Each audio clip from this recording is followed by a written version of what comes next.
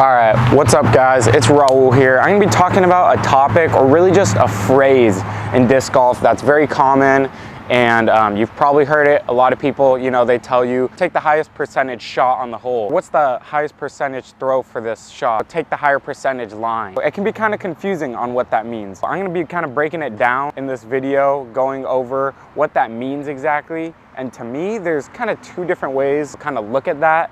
One of them is, what is the highest percentage shot for the hole? And then really, what's the highest percentage shot for you? So for me, for example, we got hole 1 here at HB. It's right there. I think it's in the short position, so it's about 180 feet. We have a forehand line on hyzer with a slow disc, a backhand line through that small gap on the right hyzer, or a backhand turnover line. So those are the three most feasible shots, I would say. The forehand hyzer is the highest percentage play.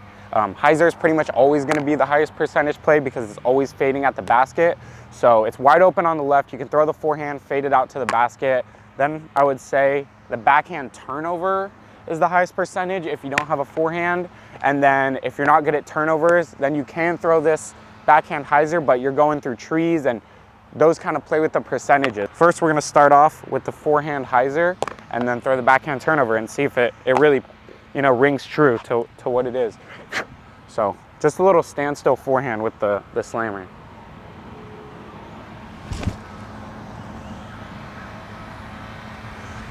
Whoo, parked it. Now we're going to try a little standstill backhand.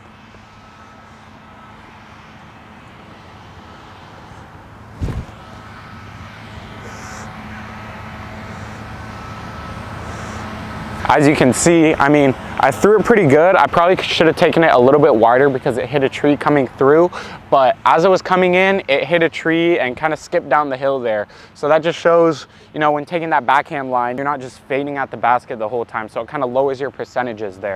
I know people take the skip shot too, so we'll try this little skip shot too. See how that is.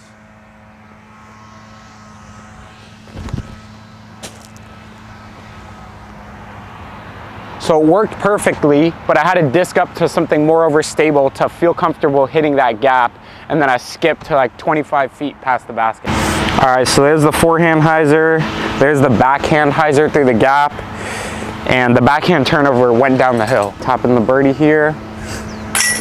So hole 1 is a really good example of why throwing the highest percentage shot for the hole, if you have it. So if you have the forehand, the backhand turnover, and the backhand hyzer line, if you have all of them and the most open is a backhand hyzer, then that's just a good example of why that's going to be your best option, because there's nothing out on the left and it's fading towards the basket the whole time. The backhand turnover is more open, but it's a little more technical, and then the backhand hyzer actually did work, but you do have to hit a gap. So let's say, for example, you're only a backhand player, and for you, you feel like the backhand hyzer is the higher percentage shot, but the backhand turnover is more open, so it's more of the higher percentage shot for the backhand, but your higher percentage shot is the hyzer. If you feel like you're more likely to hit that backhand hyzer gap than hit that backhand turnover line, then I think that's the play. I think you go for the gap and you throw what you're most confident with if you don't have the pure shot for the hole. So for this hole, you guys have seen it before. It's right up on the hill to the left there. Pretty clear what the highest percentage shot here is.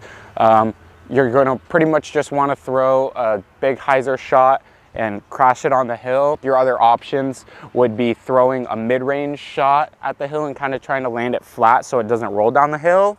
I mean, or if you don't have a backhand shot, you could throw a forehand, but that's like very low percentage, and to have to throw that shot, you're pretty much saying that your backhand is not gonna get anywhere near the basket, because to get a forehand there is really tough. We're gonna go FD3, just throw it on a hyzer and try to crash the hill.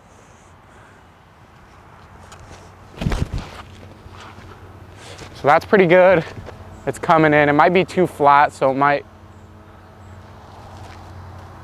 it looks like it might be rolling, but that's decent. And if we're playing our percentages, you could say that shot has a pretty high chance of rolling down. If you have the power, it might be worth to disc up or disc down to a mid-range and try to land it a little flatter on the hill so it doesn't roll. We'll try.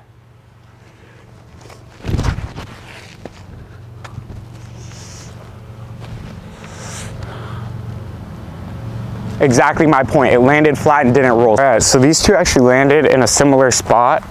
What I will say is this mid-range shot had pretty much no chance of rolling down because it landed, oh God, because it landed flat. See, there's the rollaway potential on this hole. Whereas this FD3 had a higher percentage chance to roll down, but did get a little bit closer. So it's kind of a risk reward there.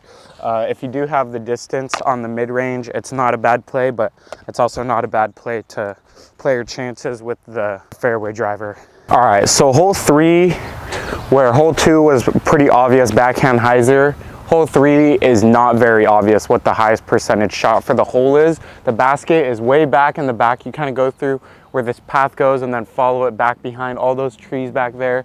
So, I mean, the highest percentage shot for the hole is, to me, whatever your highest percentage shot for throwing a straight shot is. I'd say the best way to get to the basket is a forehand through the main gap on the left and then have it fade out towards the basket, but that's very technical and a lot of people don't have that sidearm shot. But if you do have that sidearm shot and you have a backhand flip-up shot, I would say the sidearm shot has a better chance at getting to the basket. So for a hole like this where you really want to just get out there or just hit a gap, I'd say throw your highest percentage shot if it could kind of go either way. So I'll show you the forehand hyzer line and the backhand flip-up line. So it's kind of funny. I'm actually throwing the forehand line with the X-Cal and the backhand line with the MD1. So it's very different discs, but two ways to get to the hole. So first, backhand hyzer flip line through the gap. And right now, this is actually what I'm throwing just because I just feel more confident hitting the gap with the mid-range and just trying to get it to go straight and hit that main gap.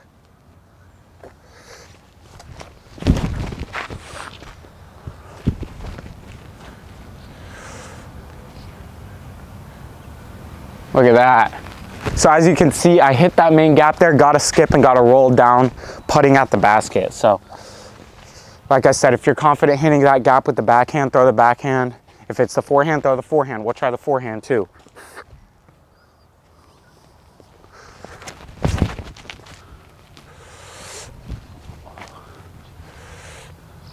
See, I didn't hit the main gap, but I was confident throwing it up at that gap, fading it out. I got a little sneaky, but I'm gonna have a putt with both discs. So here's the forehand shot. My backhand is a little bit closer actually.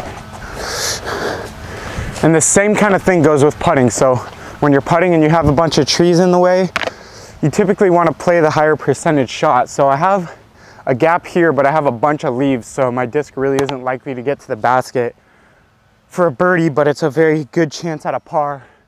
Whereas this line, I have a bunch of trees in the way, but no leaves. So if I get through, I have a higher chance of getting to the basket, I'd say.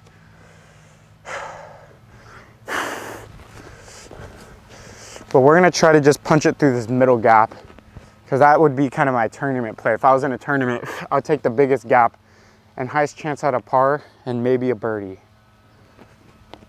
Try to just punch it through there. Oh, barely missed it right. All right, and here's where my backhand ended up at. So just a wide open look at the basket. Just put it straight in there, come on. Oh my God, that was horrible. Oh my, I got no warm-up putts today, guys. So this hole's about 330. It bends hard to the right and is at the bottom of the hill down there. So there's two plays here. One is the higher percentage shot for the hole. And if you don't have that one, then the other is probably just the only other shot. So there's pretty much just two shots that you have here. Drop a comment, let me know if you think you know which shot is the higher percentage shot for the hole overall and what's the other shot.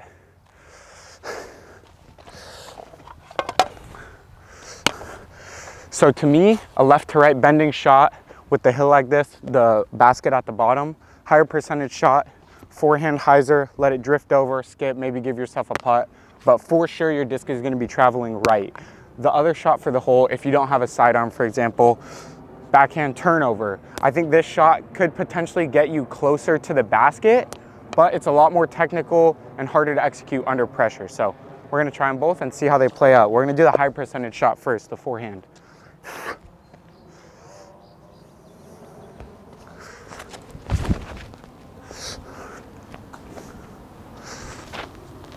So look at that, you throw the forehand on hyzer, it hits the hill, skips over to the right. I definitely have some sort of putt. And what this does, guys, taking the higher percentage shot, is just takes away the variables. So I don't have to throw, you know, the perfect disc, hit the perfect angle, get the perfect height. I'm just putting it on hyzer and the disc is going towards the basket already. Where the backhand, I have to hit the perfect height, the perfect angle, the right speed. So it's a lot more technical and a lot harder to do in a tournament setting and under pressure.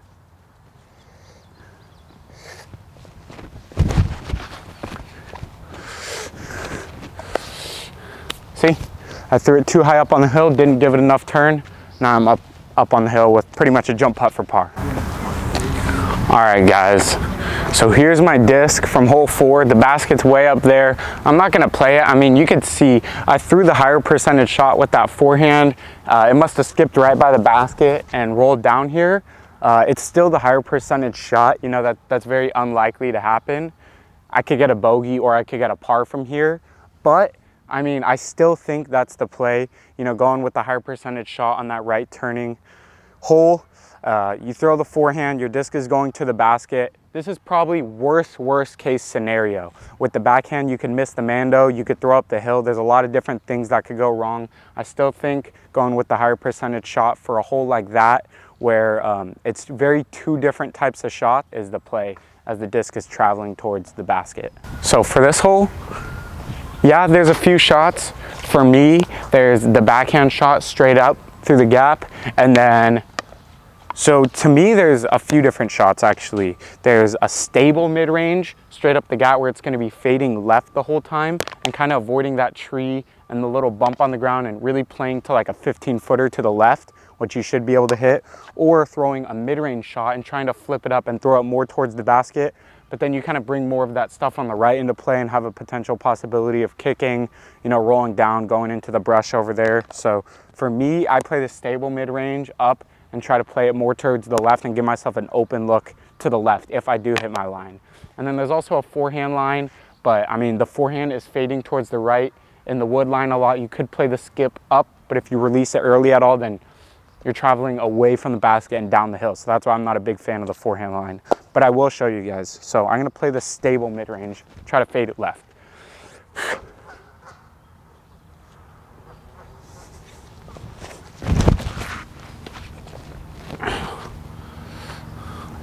All right, so that MD3 is actually getting pretty straight, but that was the exact line I wanted to hit, but with, you know, a little bit more fade in the end. But I mean, it worked perfectly. It got up to the basket. I have a close putt. That's more of the flip up line I was talking about. I could have kicked to the right and maybe not have a putt, but I think it worked out. I'll show you the forehand line as well, which could be a play, but I mean, you just have to throw it perfectly flat and get it to go straight for a while and then skip up to the basket. And I just think it's not as high as a percentage because of the probability of shanking it left into the woods or right into the woods.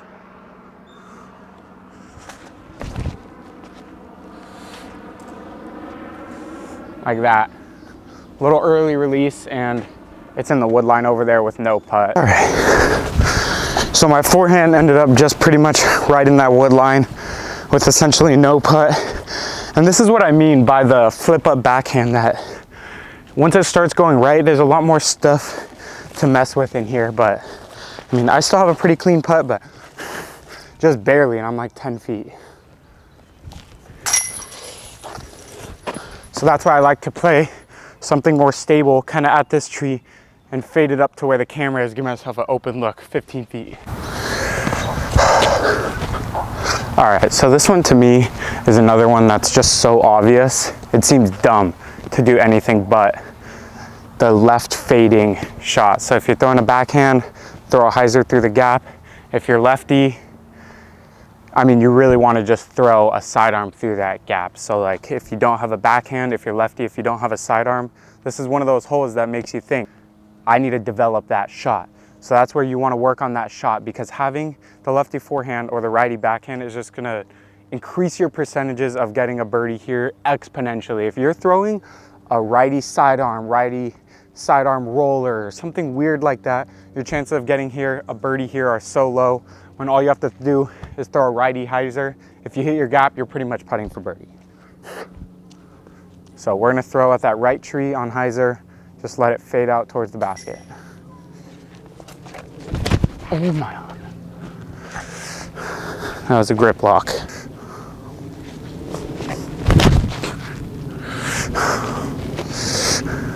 See, 1 out of 2, I hit that gap. The second one's probably parked for birdie. All right, so this is my cap wrap. I threw it a little high, so it probably just got kind of a straight up and down skip, but I mean, not throwing the shot very well. Give myself a 30 footer.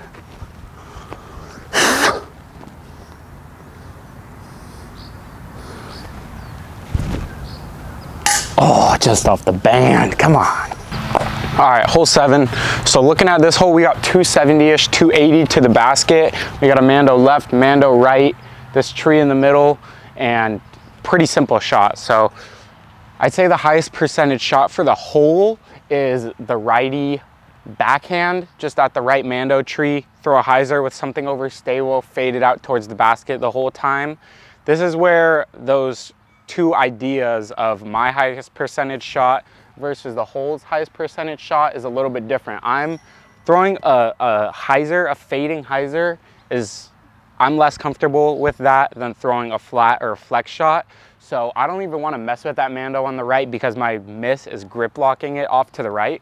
So what I tend to do is throw a flex shot with an overstable disc. So I'll throw a zone on a flex line at the basket, just so that way I can throw straight down the middle. If anything, miss a little bit right so I don't mess with that Mando left. But yeah, throw the flex shot, and I'll show that and the hyzer line. But let's say, for example, you were as comfortable throwing the flex shot as the hyzer. I would say the hyzer is the better option because it's fading at the basket the whole time, whereas the flex line I have to throw on multiple angles. I have to get it to flex a certain amount and then fade out a certain amount.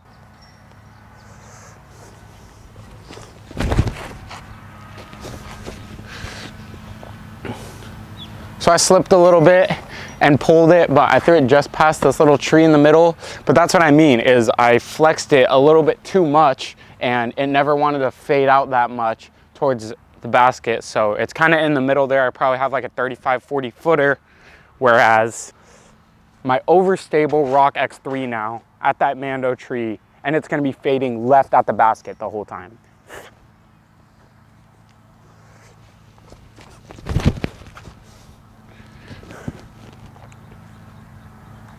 All right, so that was way inside of what I wanted to.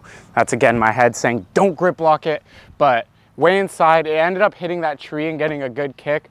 But I mean, it just kind of shows you that if you do trust your disc and take that wide line, it's gonna be fading out the basket the whole time and probably has, you know, a higher chance to get close to the basket. All right, so here's the putt I gave myself with the hyzer. I threw that poorly, very inside, and I still have a putt.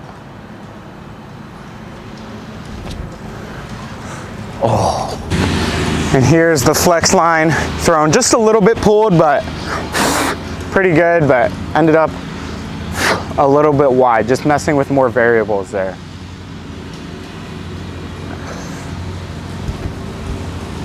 All right guys, hole 8, we got a Mando right, and that's it. The basket's right there, like 280 feet. If we're playing our percentages for the hole, what's the highest percentage shot? Obviously, the forehand line fading out at the basket. If you don't have the forehand, or if you feel like your forehand is very low percentage to get that distance, or you're not good at throwing hyzer on forehand, and you just feel like your backhand percentage is higher to get to this basket on a straight shot, then maybe that's the play. But if you have any forehand at all, I would say the percentage is significantly higher to get to the basket because you're throwing in that open airspace and fading at the basket. So we're gonna throw both and show you. All right guys, so to me, even if you have a 5 out of 10 forehand, I would say this is probably the line unless you feel very confident with your backhand, but really what you wanna do is just take your stable disc, throw it out there to the left, and that's a putt. And guys, the reason I say if you have a 5 out of 10 forehand, throw that shot is because even if you mess up that shot, you roll it over to the left, you fight it out early, you're out there, you know? And you're probably gonna have a putt, but if not, you're probably gonna have a relatively easy jump putt. With the backhand, if you fade it out, you could be way more left. If you grip lock it, you could grip lock it past the Mando, miss the Mando. Oh, I just think it's a lot more technical of a shot. If you are more significantly confident with your backhand than your forehand, then I would say probably go with that shot. But if you have any sort of sidearm at all, then go with that. And if you don't, then I would say that's something that you could really improve on, because to have these hyzers going into the basket rather than flex shot is a lot better. Like, I wish I had the hyzer on 7 to throw rather than the flex shot. I think it's gonna get me a birdie more of the time. So I think that's something I could work on, but we'll try to throw the straight putter shot for this hole.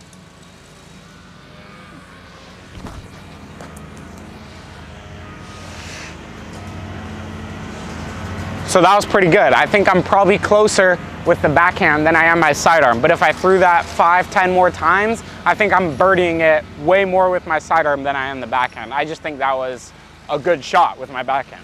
So my backhand did actually get closer than my sidearm. It's under the tree. I still should be able to hit that putt. But I mean, I still gave myself a 20, 15, 20 foot putt with my sidearm. And I'm not gonna let that one shot with the backhand emotionally affect my play, because if I'm playing in a tournament and I'm evaluating a hole, this hole or a hole similar to this, every single time I'm gonna want to throw the sidearm. But if I think about that shot, I go, oh, the backhand got me close to that time. Let's say I throw the backhand in the tournament. I throw it a little bit lower, it's all the way back there. If I throw the sidearm a little bit lower, it's still up here. If I throw it a little bit higher, it's right there. So that's what I mean by playing the percentages. Throwing the sidearm, that's a higher probability that I'm gonna be in the circle or close to it. Whereas the backhand, I still can get in the circle. I still can park the hole. But how many times out of 10 am I gonna do it? A lot less than the sidearm, because there's a lot more different misses that I can make. Now let's hit these putts. Oh my God, dude. Putting is not it this morning. All right, hole 9, guys, we're looking at a very simple hole. Just a dead straight shot with a Mando left that you should never miss, and a Mando right that could potentially come into play. I think the hole is about 320 feet or so. So if you have the distance to get there with the mid-range, I would say that is probably your highest percentage play, throwing it straight at the basket. If you have a forehand flex shot, I think that's a good play too. All right, so we're gonna start off throwing the sidearm flex shot. So we're gonna aim it at the basket with a little bit of Annie.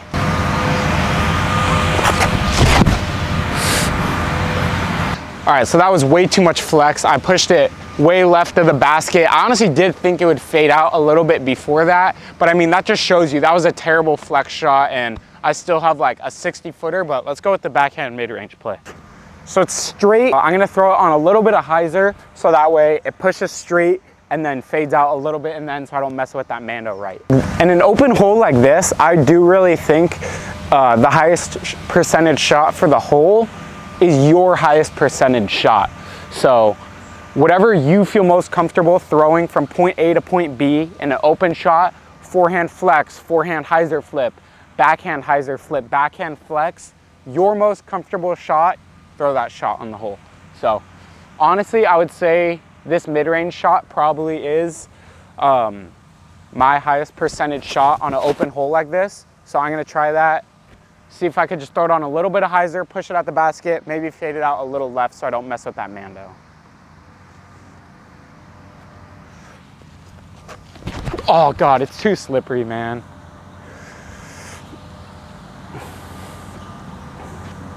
I slipped. I think I'm in line with the Mando. I don't think I've missed it, so I think I probably have like a 30-foot putt. I had a pretty bad slip.